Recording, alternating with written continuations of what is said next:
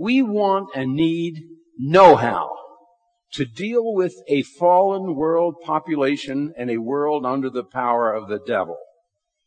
School has tremendous potential. If we can go to a school and learn new things and new skills and be changed in our attitude and our perspective, school is a wonderful potential. But we live in very, very perilous times.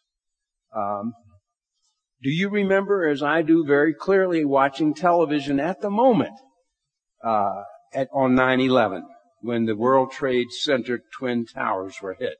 We live in perilous times. Ever since then, we've been at war with radical Islam. And then Pearl Harbor. Being an old guy, I remember December the 7th as clear as crystal, where I was, what happened, etc., when our nation went to war. Clicker work, maybe. There was a headline last week in the newspaper, and it said, Iran nuclear deal. The good, the bad, and the complicated. And all three of those terms are correct. It's good that we have people who are strategizing as to how to deal with the situation we're in today. It's bad in that the situation is very serious. But they also had it right when they said it was complicated. It's a very complicated situation we have, and schools have a role to play in it. Now, Assad of Syria praised the Iran nuclear deal as a great victory. Notice how the sides are divided up severely. This is a David Goliath. This is a World War I, World War II situation. The Prime Minister of Israel, Netanyahu, calls the Iran deal a stunning, historic mistake. And others who focus on the Middle East, Israeli leaders condemn the deal as one of the darkest days in world history. So we are really in perilous times. If the world is becoming a more dangerous place, year by year, month by month, day by day, then we need to know what is the destiny of this world in which we are now living. And what is the role of schools in this development, past, present, and future. Think back for a moment about the schools you have attended. It probably brings back that flood of memories, good memories and bad memories. The school experience, I believe, makes a major impression on a student. School and the years of attending school are and can be a major, major influence on a student's future work and ministry. One way of looking at schools is as a rite of passage that we all experience together to prepare for the realities of life. Do you have any memories right now of kindergarten? I remember in kindergarten opening the door crack and seeing these huge kids marching down the hallway in step, in line, teachers monitoring, and I thought to myself, those second graders, they're so big. Yeah, lots of good times. Now, I hesitated about this slide, but here's what I've decided.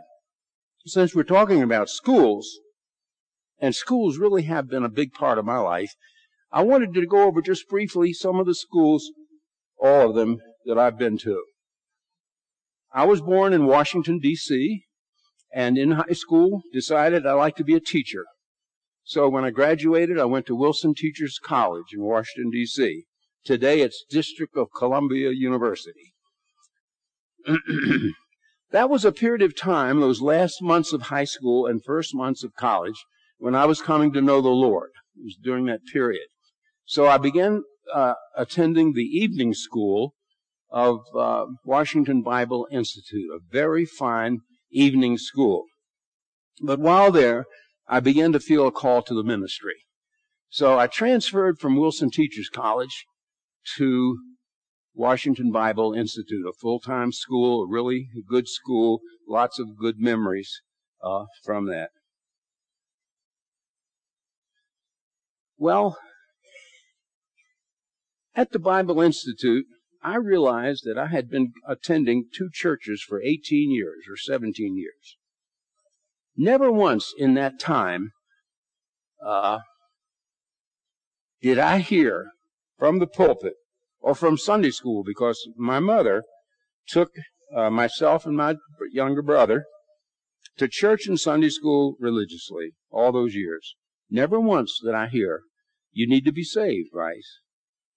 So at Bible Institute, I said, that's not right.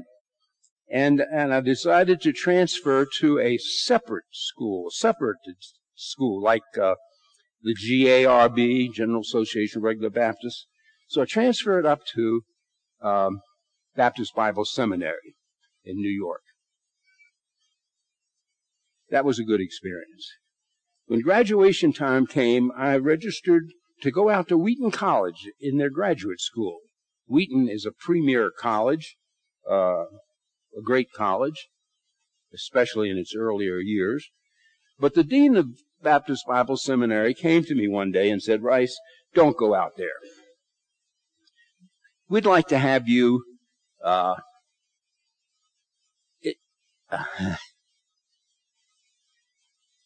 sometimes I get emotional, I'll warn you." But he said, "Rice, you should participate in the cause." And I knew what he meant by that. He meant that back in that day, at that time, even as today, there was a great cause. The church is fractured, divided, and there are a lot of difficulties. And he was thinking of two main issues. He was thinking of the issue between liberalism, modernism, and evangelicalism, and he was also thinking of dispensationalism. And he knew that if I went out to the grad school at Wheaton, I might get diverted from those areas of truth. So I took his advice. I went down to Dallas. 4 years. Graduated. A very good experience. But then I said, "Rice, this is a good school. You'll never have a better opportunity. If you want to be a teacher, you better think about getting a doctorate." In those days, there were two main things. If you wanted to teach, you needed a doctorate. And if you wanted to survive economically, you needed to write books. So they'd constantly say, "Publish or perish." Yeah, I keep going, leaving this slide too quick here. Well, so I decided I'd stay on at the seminary. And I stayed in the graduate program working on a doctorate. Now, it used to be that people take the doctorate in about 3 years. And sometimes in hard times, you can have an accelerated program and finish in 2 years. And who knows, if you really knew the facts, there might be some people who finished in 1 year. But, you know, I'm a slow, plodding learner. So it took me 5 years. 5 years working on that doctorate. They were great times. I look back on them with wonderment. And then it was graduation time. And 2 weeks before graduation, 2 weeks after 5 and 4, 9 years, faculty member said, "Rice, committee has decided we're not going to grant you a doctorate. But we're going to give you a chance. We're going to give you an opportunity. You stay here for another year and work on your doctorate. On your, dissertation. You got a complaint from one of your dissertation readers about your dissertation." I said, "Okay." So I spent another year. I rewrote portions of the dissertation. It was, let me tell you up front, it was a good dissertation. And I completed every requirement and much more at that school. So there's a secret behind why I didn't graduate. I have no idea what it is. I went to Dr. Ryrie. He didn't know. He was Dean of Graduate Studies. He didn't know. He says, Rice, I was stunned to hear this. I didn't want to hear that. I wanted to hear him say, Rice, I'll look into this today. We'll get it settled by this afternoon. That's what I wanted to hear. So after 1 year, we had a dissertation defense scheduled. And it was a faculty group. And I went there with my dissertation under my arm. And my 2 faculty advisors weren't there. The guy that objected to my dissertation, he wasn't there. And my advisor in the doctoral program wasn't there. They said, no, Rice, we've decided that you're not going to graduate. 10 years, no graduation. Now, can schools be good, bad, ugly? Yes, they can. Now, did the good outweigh the bad at every one of these schools? Absolutely. All good schools. Were the faculty members good or bad? That's an interesting subject. There's a mixture of things. Mixture is a key word. In fact, out at Fuller Seminary, there was a professor. I didn't mean to say this, but it comes up. It's kind of appropriate. He was a professor of philosophy and Bible and theology. Somebody might remember his name.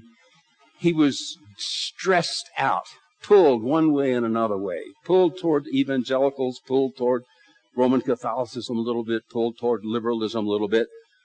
But he was a great teacher, and he would ask all of his classes, I want you for the next class, my assignment to you is, I want you to give me one word that you think best explains all of life, one word. Well, he did that every year because it was a favorite topic of his. And he eventually said, the one word is mixture. And I think he's right about that. It is a key word, mixture. Mixture of good and evil. Stress got the best of this professor. And at a conference like this one, when he was scheduled to speak, he committed suicide. Anybody remember his name? You guys are not old like me. Okay. Well, the Lord boosted us up when we needed it, and boy, I needed it. So I interviewed for a job at the American Institute of Holy Land Studies in Israel. I had already interviewed a year before and got the job. And the job had one requirement, in addition to others, one major one. You had to have a doctorate. So a few weeks before I was to leave for my new job, I was told you're not going to get a doctorate. But the founder of that school, G. Douglas Young, great man, he said, Rice, you come anyhow. So went to the Institute and took their 2-year program in archaeology. I also performed my job as chaplain of the Institute. While we were there, a few of us decided, look, we're all the way here in Israel. Let's take a course at Hebrew University. And it just so happened that Professor Yadin was offering a course. Have you heard of Yadin? Yigael Yadin? Yeah, most of you have. Well, he's Israel's national hero. He's a military hero. He's an archaeological superstar. He's a political leader. He's just a great guy. Much achievements. He excavated Masada and Hatzor. So we said we'll sign up for his course. Now, it was a good group of guys, 5 of us. I remember Arnie Fruchtenbaum. Do you know that name? Arnold Fruchtenbaum. Rasmussen, the editor of the Zondervan Biblical Atlas. A really fine young guy who was tough as nails, and he was planning to be a missionary. So we were a good group, and we went to the first class at Hebrew University. And there was Yadin, and he gave this lecture. It was all in Hebrew. Now, you know, when you go to Israel, they put you in an ulpan. They're going to teach you Hebrew in a few weeks. Now, Ernie what's his name? Arnold Fruchtenbaum. He's Jewish. He's a Jewish kid. He knew Hebrew. So they said, sign up here, there, or there. Sign up here if you don't know any Hebrew. Sign up here if you've had some Hebrew in school. And I don't know what the hell it was. And dumb me, I signed up. Well, I've been to seminary. I know a little Hebrew. Arnold, who speaks Hebrew, he goes to the very elementary one. So after it was all over, Arnold had increased his, efficiency, whatever, really well. And I was still struggling with Hebrew, as most seminary students do all their lives. Is that right? Yeah, it is right.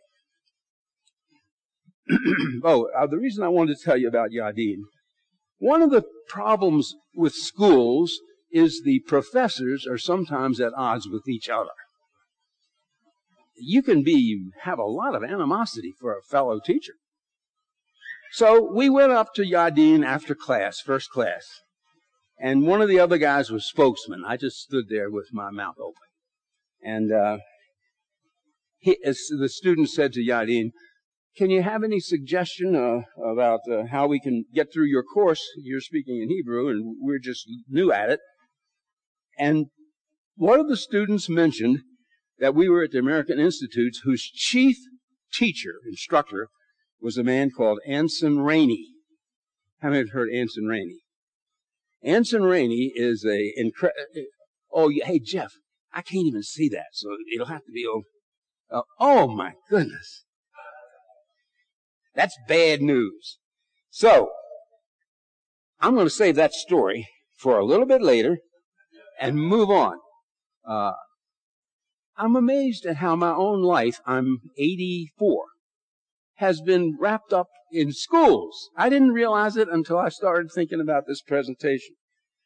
These are a few of the schools that I've been a faculty member at. Southern Bible Training School in Dallas, mostly African American school, the Evening School of Washington Bible College, Suburban Bible Institute in Willow Grove, Pennsylvania, Faith Community Bible Institute, and Faith Theological Seminary. My main effort there was at that last school, Faith Theological Seminary.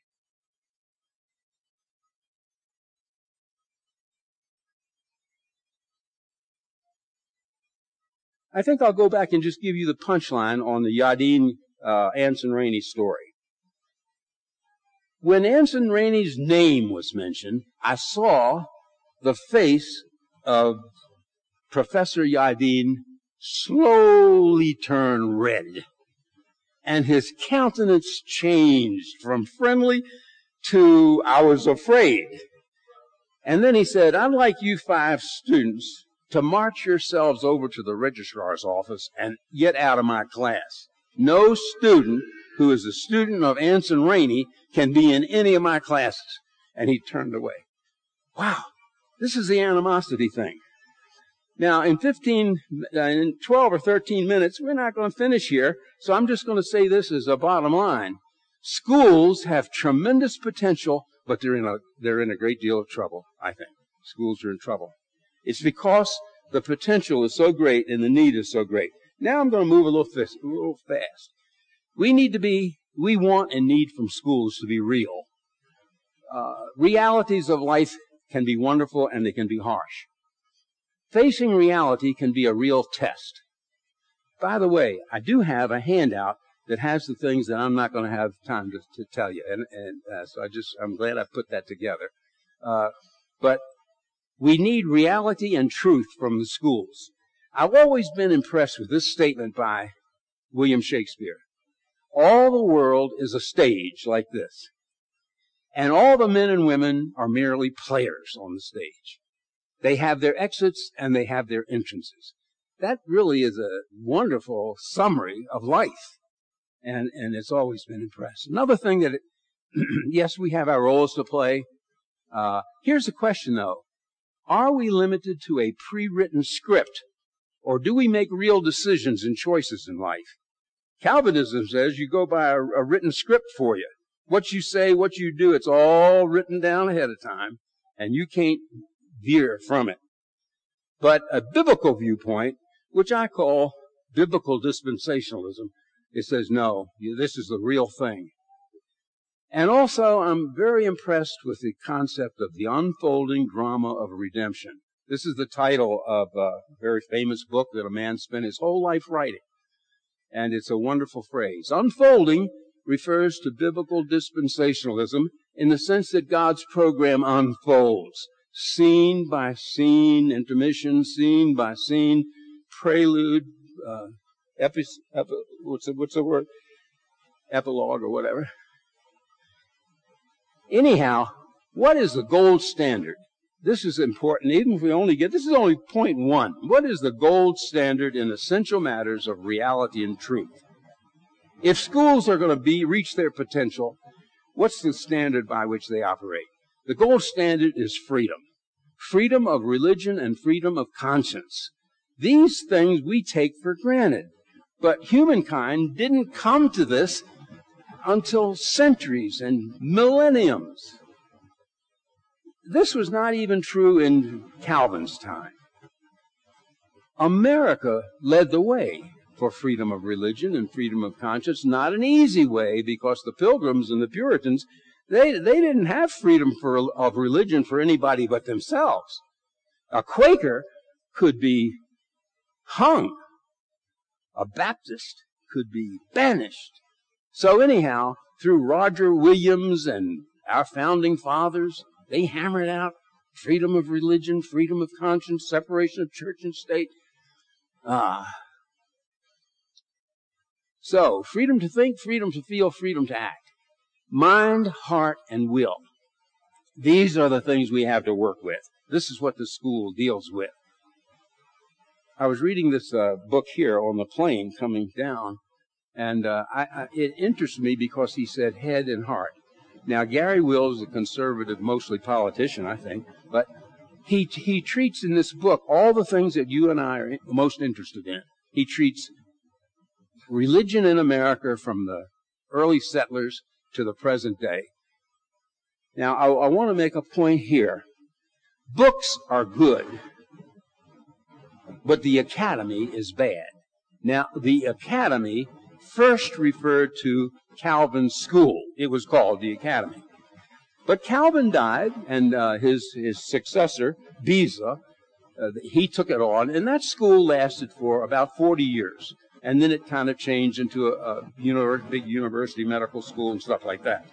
But in those 40 years, these two men, they indoctrinated and propagandized a whole generation of British, English, Scottish, European, German pastors and teachers and leaders. And at this school, there was one textbook, The Institutes of the Christian Religion. The same year that the school opened, Calvin finished the final edition of his great, what he called magnum opus, his great work. This book on, essentially, one word. What's that one word? Predestination. Now, if you get a group of people, year after year after year, and you have one textbook, I mean, there might have been others, but this was the textbook. And remember, since he was about 23, 24 years old when he wrote it, his first edition was a small little book, but he revised it and worked on it all his life. So he wrote it in his early 20s, and he rewrote it and rewrote it and rewrote it until his mid-50s. And he had it honed. It was a perfect vehicle to propagandize people. And all of Europe's top leaders were propagandized, I'm talking about in religion, at the Academy. And they came away Calvinist. And Calvinism, which was established then and there, in those years, is still the major theological viewpoint worldwide today. Now, since, Jeff, we only have about, 5-10 minutes? I'm going to skip the whole, I don't know why a person would do this, to put together a presentation and then make it too long and then have to come to the end like this. But I'm going to make my conclusions, and I'm not going to give you much of the material that it's based on, except they are in the handout. The Academy was founded for the purpose of inculcating Calvinism, predestination. Dallas Seminary, 1924, was founded by men who had a understanding of dispensationalism. Dispensationalism is simply the key to interpreting the Bible accurately and correctly. But all those early faculty members were Calvinists. Now, Calvinism and biblical dispensationalism are diametrically opposed. They don't fit together. So, I think the Academy overwhelmed DTS. You know, I had heard before I went to Dallas, oh man, all they think about down there is dispensationalism. Oh, okay. So I go down there and I don't find anybody talking about dispensationalism. There was a professor who had promised an important article on dispensationalism in BibSac a few months before. So I went to him and I said, hey, I don't see your article. No, I'm not going to write it. Now, I went out on a limb like I do lots of times. I said, well, why wouldn't you write that? I'm looking forward to it. I just didn't feel like writing it. Now, my impression in my years, many of them at Dallas, there wasn't a whole lot of interest in dispensationalism. Now, there's something called traditional normative dispensationalism. And I think Dr. Ryrie is the perfect exemplification of that. And that is really a good position. But it's not perfect. It's not perfect. And I think there's a call for groups like this one and individuals like you to keep refining dispensationalism until we get it completely right. And you wouldn't be both a Calvinist and a dispensationalist if you get it completely right. Okay, now. Gave you my conclusion. I'll go back and stuff the week. Oh, I want to talk about the, how many minutes, Jeff? Oh, good. So, first I want to tell you about the oldest school in the world that's been operating continuously from the beginning until now, degree granting, and it's located, what continent do you think it's in? Africa. It's in Morocco, the oldest school. It was founded as a mosque. It developed into a prestigious university. Second oldest school in the whole world. What continent? Africa. What country? Egypt. Right, Egypt. I don't have it right in front of me here, but Al-Aqsa, something like that, started as a mosque, became a prestigious university. The reason I wanted to mention that one, the second one, is that when our President Obama, took office, within a few weeks, he had planned on a message to the Muslim world. And he wanted to select a very strategic place to give this message. What place do you think he might have selected? This second oldest university in the world. Why? Because it's the most prestigious university in the eyes of Muslims world over. Okay, we've had schools down the line. I think that what I'm saying is applying this to today. A religious school needs to communicate to its students that there's a huge difference between man's word and God's word. That's the key. Now, I've always been kind of a history buff. If I could think of the biggest mistake that the human race has ever made from the beginning, from Adam until now, I would think it is the human race has substituted their own wisdom and their own knowledge and their own word for God's word. Now, it's ironic that at Princeton Theological Seminary, you had some of the men who did the best work in defending inspiration, inerrancy, etc. They did the good work. But they're the very ones who went against all that they said they stood for and substituted Calvinism for that inspired, inerrant word. And then one day, the whole group of them were fired. Why? Because the board at Princeton, younger men from the liberal seminaries, had decided they needed a fresh, more modern, more postmodern, more whatever. And those men were fired. I mean, the guys that wrote those books, etc., etc. So what did they do? Well, they went to Philadelphia, and they founded Westminster Theological Seminary. And they were looking for a scapegoat. Look what's happened to us. Our reputation, everything. Who's at fault that we're kicked out of Princeton and now we're down here in this fledgling new school? You know who it is? You know who's at fault? It's that guy, Louis Sperry Chafer. He's at fault. And those dispensationalists, they're bad. And in the presentation here, I have the book that's written about that whole story by Magnum, a professor up there in Philadelphia. And he tells the story of the big conflict between the Calvinists and the dispensationalists. I want to end with an illustration. Oh, two illustrations. One, I have a video that I brought with me, DVD, called Expelled. What's the word? Expelled, I guess. If you haven't seen it, you need to see it, and I've got it here. You come to me afterwards, and I'll lend it to you while you're here in the conference. Watch it. But it tells the story of what has happened to American higher education. It's been hijacked. It's been hijacked. And it's a wonderful story, and it's so well done. It's moving. It's just beautiful, but it shows how higher education has become a one-way street. For example, the theme of it is that across the country, any professor that mentions the term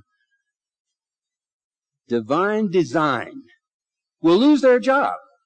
And it happened close by. Now, what's the comedian's name that I'm trying to think of? Ben Stein. Well, Ben Stein heard this story that right down in Washington, D.C., there at the big Smithsonian Institute, a professional editor, real strong guy, who edits material that comes in, had passed on to peer review an article in which just the mention of divine design was in there. And that guy was called on the carpet. He's a professional guy. He's not a creationist or anything. And he lost his job. So it hit the newspapers, and there was a congressional investigation, and they decided, yeah, that was what they did. That was a denial of academic freedom. And Ben Stein said, I'm going to see if this is elsewhere, because people were saying that doesn't happen across the country. He goes across the country and interviews people, all of whom have lost their jobs for that same thing. So that's a good video. It's really good to see. The other illustration is this. There's a man called Wayne Root, and he's mostly an economist. And this is an illustration to show how that higher education has been hijacked in America.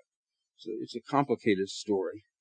But he was a student at Columbia University back in, I think, 1981. And the school is filled. Oh, that's good. Thanks. This is the guy. He's written 2 good books. That's one. And he's written another one. And he's in this beautiful classroom, stadium style, with the slanted seats, screens, everything. And it's a political science class because he's a political science major. And all of a sudden, the door burst open and a student screaming came through the door and said, "The president has been assassinated." At that time, Reagan was president. So Root said, I'm a big fan of Reagan. Tears rolled down my face. But he said, what surprised me was what happened in the class. Huge class, 120 students. They all rose up from their chairs and cheered. This is American University. No, what is that right? American University? Or see, it's good to keep your slides. They keep you accurate on the details. But just think that this is not all schools. None of the schools I went to would have students like that. But this are elitist schools across the country, including schools like Occidental University. This is the last point. I'll finish with this and have a question or two if Jeff will allow it.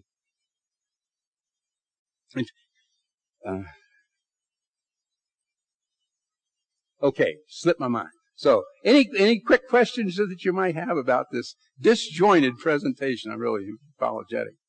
Any questions? Yes, sir.